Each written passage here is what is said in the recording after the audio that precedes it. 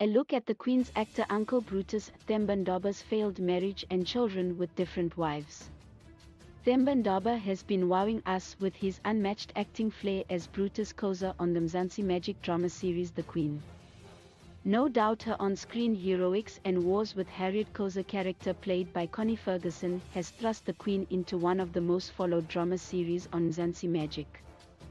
However, off-screen Ndaba is a family man just like on-screen. In the wake of his 57th birthday, we have come to connect the dots about his children with different wives. Well, let's take a dive into his failed relationships and children from different wives. In 1998, Themba tied the knot with Sophie Ndaba, best known for her on-screen character of Queen Maroka on Generations.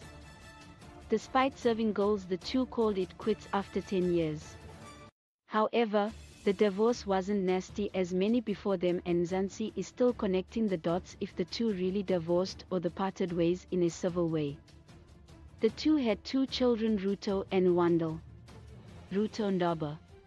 She was born in 1990 whilst Sophie was just 18 years. Ruto happens to be Themba's eldest child. Unconfirmed reports have it that she graduated from the University of Cape Town. Well, she has managed to keep her private life under wraps despite being a daughter of celebrated celebrities. Wandle Ndaba. Just like his parents, the 22-year-old bubbly media personality is furnishing his craze for the entertainment industry well.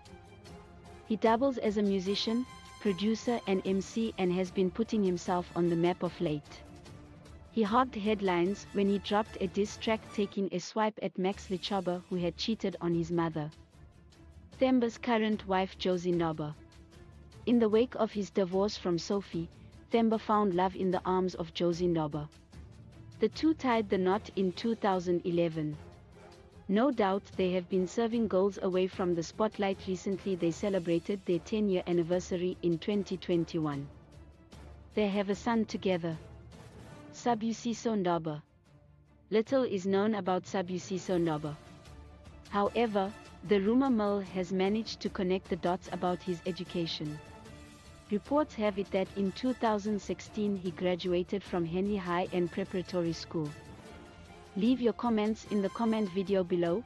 Don't forget to share with your family and friends.